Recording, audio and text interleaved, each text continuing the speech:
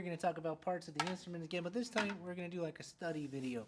Now, when you take this quiz, because we're going to have a quiz online about this, you need to realize that it's going to be timed, so you can't just skip back to the video and write every single one down. I thought of that, right? I'm a teacher, nice try. But yeah, so we're gonna have a time quiz. So you need to know these, because if you don't, then you won't be able to, you won't do well on your quiz. So make sure you know these. Yeah, normally in class what we do is you have to get 100 on this before you can start playing your instrument. But obviously we're not gonna do that this year because I can't stop you. So anyway, good for you. But you do need to make sure you're getting a good grade on this, or I will ask you to retake it. All right, here we go. So what I'm going to do is I'm going to point at the part of the instrument. I'm going to give you about 3 seconds to answer, and then I'm going to tell you what it is after, so it's going to help you study. Something that might be good is if you have your instrument, to have your instrument in front of you, and you can actually, you don't even have to watch this video. You can go through and point to the parts and tell yourself what they are. Some people find that really helpful. It's more tactile, it's more hands-on, so that might be good. All right, here we go. This thing right here is what I'm pointing to. It's like the thing you unwind. Scroll. This thing right here is what I'm pointing to. You stick it in the side, it turns, but you don't want to turn it. Starts with a P. Pegs. Actually, first all 4 of these. This thing right here that the pegs are going into, like the thing you get from Amazon. Peg box. Very good. These things, they make the sound. Strings. This thing right here, the strings go over it. It's a little itty bitty tiny piece of wood, very hard to see, like the thing the squirrel picks up off the ground to eat. Nut. Very good. Singular, N-U-T. Coming down here in this little black part is where you put your fingers. Fingerboard, very good. Okay, these things right here are like these you have on your body. Shoulders, very good. This thing right here comes up out of the shoulder just like it does on you. It's called the neck. Very good. All right. This thing, let's see, we got this thing right here is like a thing that goes over water, or over something you don't want to step in. Actually, I think the strings are kind of more form this. What's it called? The bridge. Very good. Okay, these things right here are shaped like the letter F, and it's a hole in the top of your instrument. F-hole. Very good. These things right here are also shaped like a letter, and they're on the side of your instrument. Like shaped like a C. What's it all about? C-bout.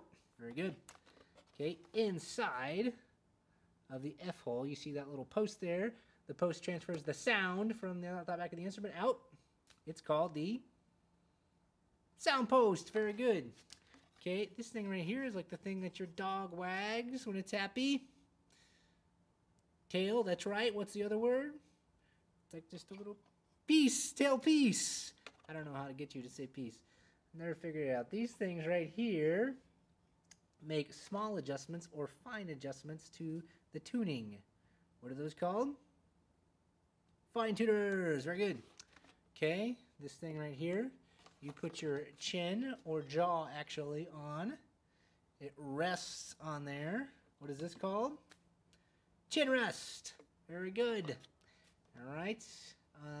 We got tailpiece. The bottom here, this is like those things that you wear on some shirts that keep the shirt closed, and it's on not the beginning but the end. It's called the end thing from the shirt. Button. Very good. All right. I think we got almost everything. This thing right here, usually I ask the class what I forget and they tell me, but I can't do that. This thing right here goes on your shoulder and it rests there. It's called, it actually comes off as well. We'll talk about how to put it on. It's called the shoulder rest. Very good. All right. Be careful when you're putting this on. If you're going to try to put it on, don't pull it. You can break this. We need to talk about it. I recommend that you watch our video about putting it on first because it can be broken. you're not careful. All right, there's one more thing. It's this black line. I forgot about this one before. Okay, so if you didn't watch this video, you missed this. So hopefully you're watching this video. This little black line around the edge is actually not carved in there. It's like a little line, or it is carved in there. I'm sorry, it's carved in there. It's not painted on there. It's a little piece of wood they put in there to keep the cracks from going all the way to the side. This has a kind of a funny way that I remember it. I think of like cats go purr, and you never want to fling your cat. It's a purr fling. All right. Of course, you never want to think. That's the only way I can think of to remember it. Purr. Never fling your cat. Fling. Purr fling. So there's the violin and viola. Let's talk about the cello. There's really only one here. This thing right here, it's on the end. Notice there's no shoulder rest. Cello and bass don't have those because that would be, I'm sorry, there's no chin rest. Cello and bass don't have those because that'd be really hard to hold this like a violin or viola. All right, this is the beginning. This is the end. So therefore, this is called the end. And like the thing you poke somebody with, don't poke anybody with these though. Pen, the end pen. All right, end pen. Very good. So there's the parts in cello, bass, and violin and viola. Remember, don't ever touch the pegs. Here's the bow. All right, this bow is actually a little broken at the tip because I didn't just do that. Somebody else did that. But this part right here is like that thing you walk along and pick up off the ground. It is called, like pick off the ground, fall from a tree. Stick. Very good. This part right here, this is the bottom. This is the tippy top, tip. It's the tip. This is the tip. That's what that's called. This right here is made from a horse's tail. It's horse hair, but you're just going to say hair. Don't ever grab this. Don't grab it. Don't grab it. You'll ruin it. After a while, the hairs from your hands will get on it, ruin it. That's the horse hair. I mean it. That's why I keep saying it. This thing right here, it goes around and around and around and around and around and around. You think like you're winding something. It's the winding. And it makes more sense. Some of these actually have a piece of wire that's wound around there. This one, unfortunately, does not. This right here, and most of them don't anymore. This thing right here is like the little amphibian that jumps around. What's that called? Frog. Very good.